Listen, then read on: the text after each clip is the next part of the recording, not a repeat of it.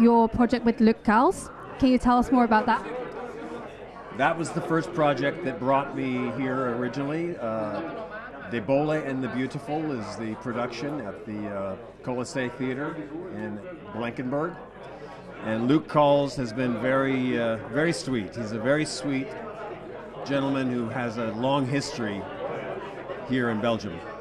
And I appreciate that. And he and I have a wonderful relationship. And I'm actually trying to do some different things with him. I throw things at him, improvisational things, and he seems to like it. I love working with him. He's a very sweet, talented guy.